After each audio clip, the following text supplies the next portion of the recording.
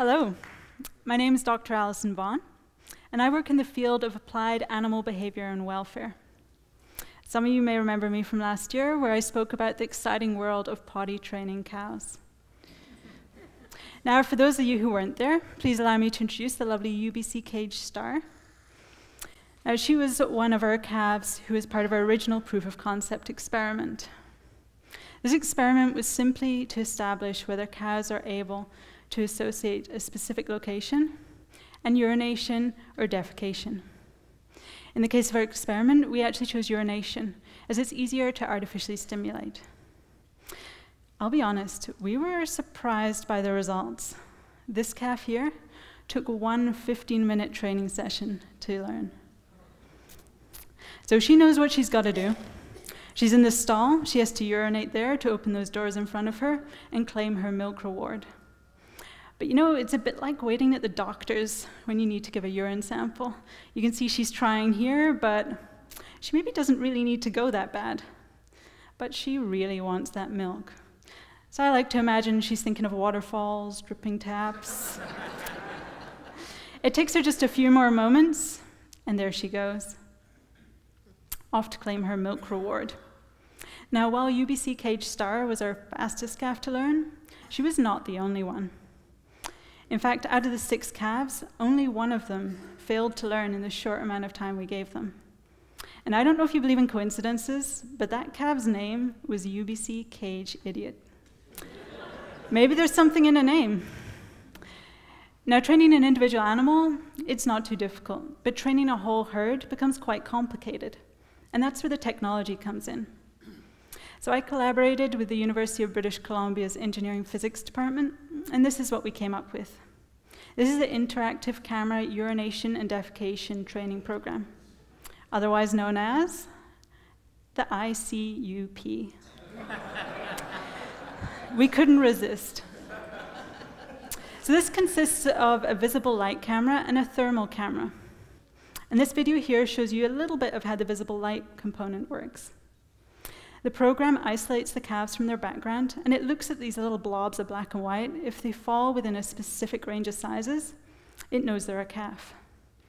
It's then able to track them from frame to frame, so at any given moment, we know where they are. For the urination and defecation part, the thermal camera allows us to detect fresh urine and feces as a little point of bright white heat. So, at this point, some of you may be wondering, why is she doing this? Why go to so much effort to potty train cows? And you know, I get it. It's not your average hobby. But it is so important. One of the biggest challenges we have with keeping large amounts of cattle happy and healthy and minimizing their impact on the environment is how we manage their manure. Now, when urine and feces mix, it releases noxious gases. And it also makes it harder for nutrients to be reclaimed, such as phosphorus. There is another way. By training cows to urinate and defecate in separate, specific locations, we can reduce their environmental impact. Not only that, we can improve the welfare of the cows by making the environment cleaner and more comfortable, but also by providing them with some environmental enrichment. So it sounds pretty good, doesn't it? Where are we now? Well, I'm delighted to say that the lovely people at the Leibniz Institute in Germany are now working on this project. And because all scientists like a silly name, theirs is called the Mooloo. Now, they're just at the beginning of their cow potty training odyssey, but I am confident we're going to see some exciting results from them in the very near future, so look out for it. As for me, well, I now work directly with dairy farmers, helping them to implement welfare improvements on farm and to try out new technologies. And that's what I want to share with you today. There is a lot of technology in farming. One example you may be familiar with is robot milkers. And these are exactly what they sound like. A big robot in the cow's pen that allows her to pop in and milk herself when she feels like it. No people involved. So now, instead of having to wait in line 2 or 3 times a day, the cow is free to spend her time lying in bed, going to get some food, hanging out with her friends, and yeah, going to milk herself when she feels like it. And you may be wondering, what does a cow do with all this free time? And that leads me on to our next piece of technology, automated cow brushes. Now, these are very, very common on farm now. They keep cows happier, cleaner, calmer. And as I can see from you guys in the audience, it's hard to watch a cow enjoy one of these without smiling. If you ever find yourself with a free... Yeah, it's not exactly PG there. If you ever find yourself with some free time, I highly recommend punching in cow brushes into YouTube and enjoying some videos of pure cow bliss. Now, you may be thinking that we're not that similar to cows, but actually a lot of the technology we use is very similar. Is there anyone here who uses pedometers or some kind of app or activity monitor? Yeah, a few people. Well, a lot of cows wear pedometers too. This allows us to monitor their activity and pick up on changes that give us insights into their health and fertility. In addition to this, we now have activity monitors which are able to detect calving. So in the lead up to calving, you can attach one of these to the base of the cow's tail.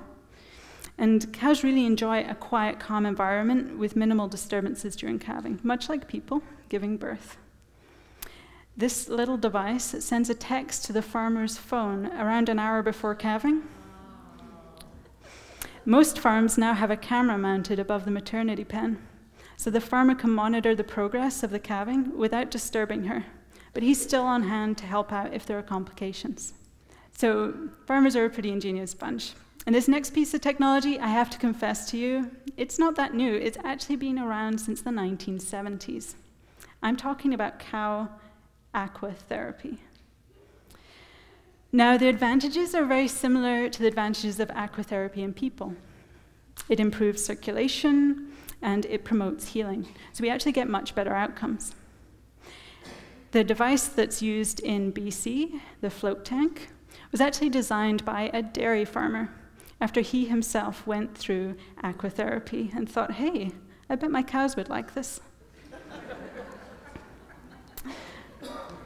So we also have some technology to record what's going on farms. These are herd management programs. And I like to think of them as being a little bit like social media for cows. So there's a timeline with the main events in her life, all the health events, all the highs, the lows. We know exactly what is going on with each specific cow, which makes it easier to spot when something's going wrong. This also creates a huge data set, which scientists can use to figure out ways of improving welfare. I myself use herd management tools on farm to allow us to detect the farm's strengths and weaknesses so we can improve animal welfare. Now we are getting to the really exciting part. Are you ready for this? I'm talking about cow facial recognition technology. I know. Now, we're not quite at the stage yet where Betty the cow can look up and see what cows in famous historical paintings she most looks like. But it's out there. This technology has huge advantages.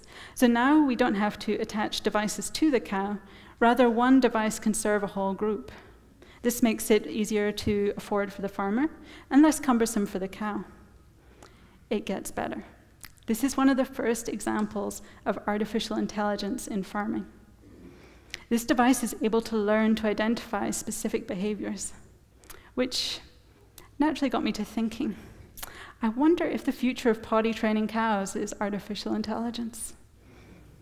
So for the answer to that question, we're just going to have to wait and see. But if you've learned one thing from this talk today, I hope it's this.